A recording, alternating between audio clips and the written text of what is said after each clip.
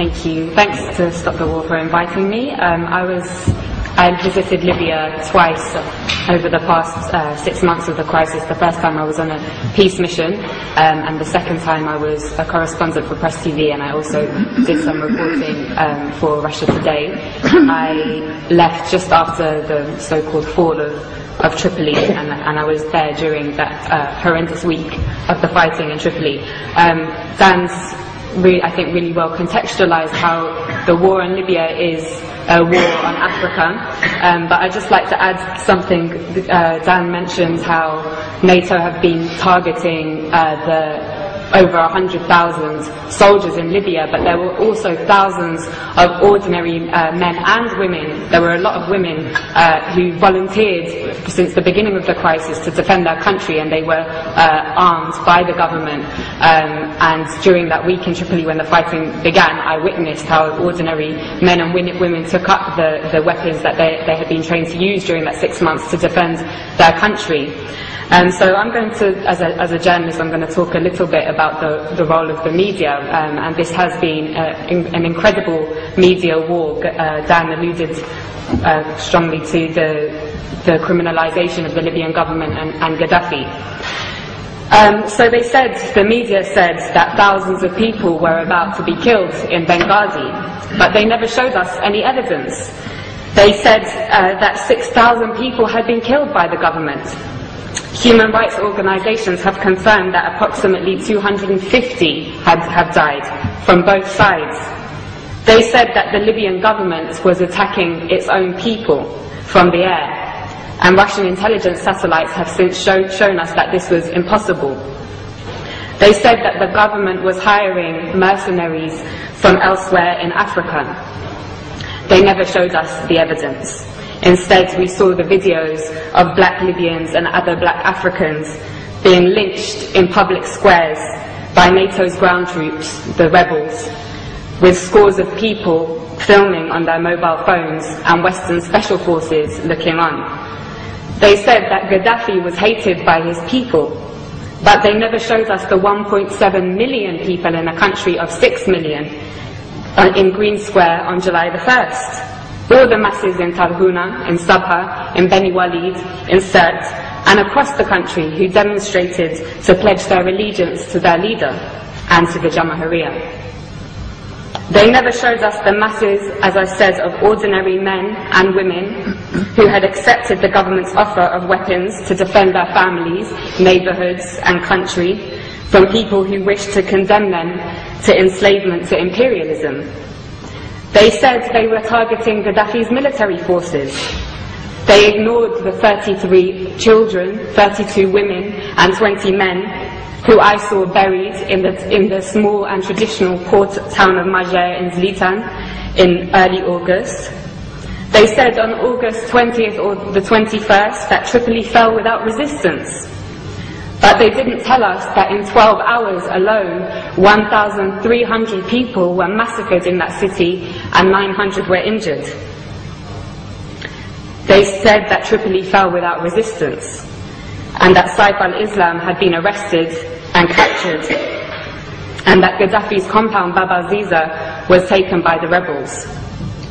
But despite that, Saif al-Islam himself showed up in the hotel where I was trapped and took a group of journalists outside to see with their very own eyes. They didn't show us the thousands of people filling Bab al-Ziza and the streets of Tripoli waving the green flag on the night of August the 22nd. They said that Tripoli fell without resistance. But they didn't show us that in the 24 hours after those journalists from all the West's major networks had seen that site, that Bab al-Ziza alone was pounded 63 times with NATO bombs. They didn't show us how all the gatherings of the people to defend their capital from those who wished to send them back to the times of colonial puppet King Idris were attacked with missiles and Apache gunships. They didn't show us how the brave people of Abu Slim, the poorest area in Tripoli, and the staunchest area of support for Gaddafi, resisted for 5 days until on August 24th, NATO attacked anything that moved and piles of bodies lined the streets. They told us that the country was liberated. 6 weeks later, the rebels have conceded that they won't be able to move their headquarters to the capital. And that the rebels have confirmed, I think it was today, that they won't be able to take Bani Walid, and Sirte also remains strong. So, Gaddafi, mass murderer, hated by his people so much that they would beg NATO to bomb their own country, hated so much that the capital city fell without resistance. Or NATO, mass murderer, killing the Libyan masses because they would die for their leader, just like in Tripoli. I know which one we have mountains of evidence for. In fact, there is so much evidence that even the Conservative Party's own mouthpiece, The Telegraph, has been unable to hide from it. Amongst their numerous reports showing that the rebels lack the popular support that Gaddafi enjoys, one article published this week reported what I heard throughout my stay in Tripoli. A resident of Sirte, Susan Farjan, said, "We lived in democracy under Mouhammar Khadafi. He was not a dictator. I lived in freedom. Libyan women had full human rights. It isn't that we need Mouhammar Khadafi again, but we want to live just as we did before."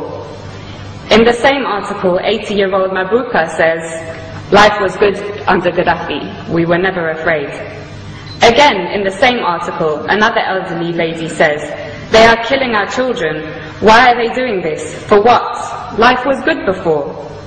And yet another says, "Everyone loves Gaddafi, and we love him because we love Libya. Now the rebels have taken over, we might have to accept that, but Mouhammar will always be in our hearts."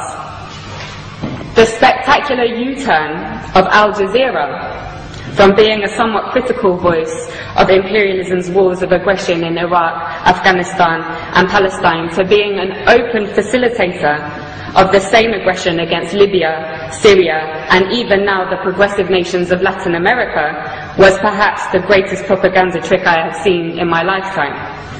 Co-opting the support of their faithful Arab viewers in the West, whose voices garnered particular prominence during the fashionable so-called Arab Spring, was an important move in order to get all progressive circles in the West to join in the essential criminalization of Gaddafi, when those very circles should have, in contrast, been elevating the status of the not-so-fashionable Libyan Jamahiriya and learning from it.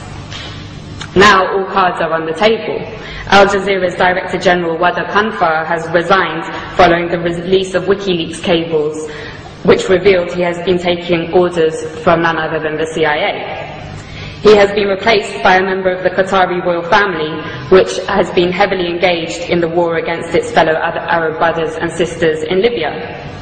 But despite the role of Al Jazeera being clear as day now, it continues to get away with the same tricks of tugging on the liberal heartstrings of westernized audiences with its stories about how people in sovereign states of the global south's greatest tragedy is their lack of Western democracy, never mind that it has failed in the West.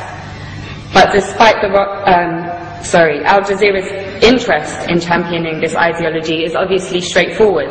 It hosts the United States' largest military base in the Middle East, CENTCOM, and they are, of course, close friends. Leaving the Rixos Hotel, where I had been trapped for 5 days, was the most surreal and probably the worst day of my life. It was a bad day. The safe, secure, welcoming city, full of life and warmth that I had driven through days previously had transformed.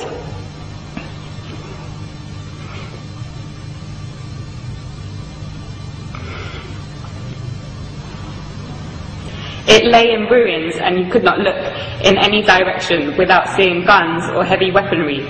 Many people had gone into hiding, been killed, and thousands of others had fled.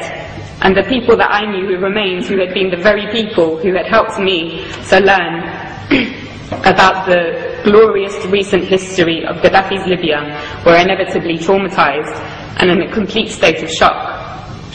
Libya reached a point, as Dan said, of having the highest standard of living in Africa, a high level of literacy, universal healthcare and free university education, a high status for women, in society and the greatest degree of equality for the large black population in the whole of North Africa and the Middle East. Those 40 years of revolutionary achievements have now been reversed. And for what? A year ago, after crippling wars in Iraq and Afghanistan, and with the growing economic crisis of the imperialist nations, it seemed a remote possibility that the West would have the capacity to embark on another costly and embarrassing war. It seemed that the hegemony of the West was rapidly on its way out. But as Gaddafi's close brother Hugo Chavez said in his recent letter to the United Nations General Assembly, right now there is a very serious threat to global peace, he said. A new cycle of colonial wars which started in Libya with the sinister objective of refreshing the capitalist global system. End quote. He knows that his country will be targeted in that cycle, with the very same model that they used against Libya and are now using against Syria. In the absence of an effective anti-imperialist media that can challenge and preempt the tricks of imperialism through its global media, it is the role of all progressive people to champion the sovereign states of the global south, who, like Libya and Syria, are a thorn in the side of the West. Otherwise, they will be picked off one by one to add fuel to the dying fire of imperialism. And on that note, I want to end with my wholehearted thanks to the heroic green Libyan resistance, which continues to amaze the world in their ability to stave off the world's most powerful military machine. As Gaddafi said, not only are they defending Libya, but also Syria, Iran, Algeria, the African continent, and the entire global south. Thank you.